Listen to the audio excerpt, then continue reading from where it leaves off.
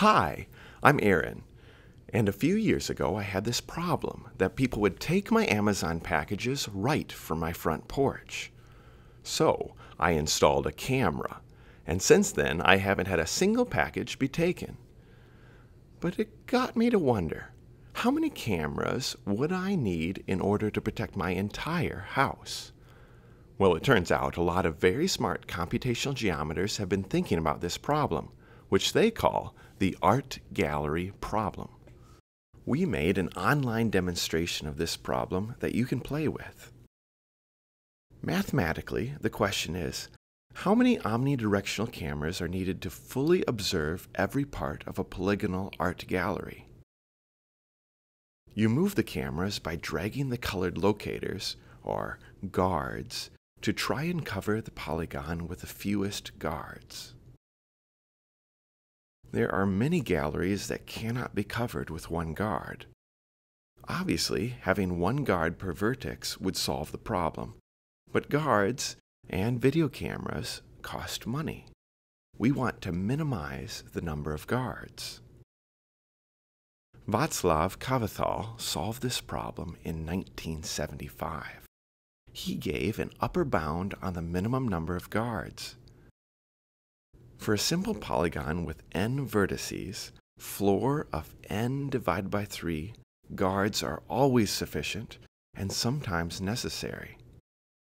3 years later, Fisk presented a proof that was so short and so elegant, it was chosen for inclusion in Proofs from the Book. The proof goes as follows. First, triangulate the polygon without adding extra vertices. The vertices of the resulting triangulation graph can always be three-colored. Under a three-coloring, every triangle must have all three colors. So the vertices using any one color form a valid guard set, because every triangle in the polygon is guarded by its vertex with that color. Now, choose a color with the fewest vertices, and this defines a valid guard set with at most floor of n divided by 3 guards. Smart subscribers will notice that I wanted the minimum number of cameras to protect the outside of my house, not the inside.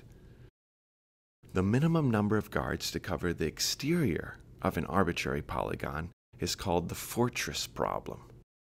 For a simple polygon with n vertices, the ceiling of n divided by 2 guards are sometimes necessary and always sufficient.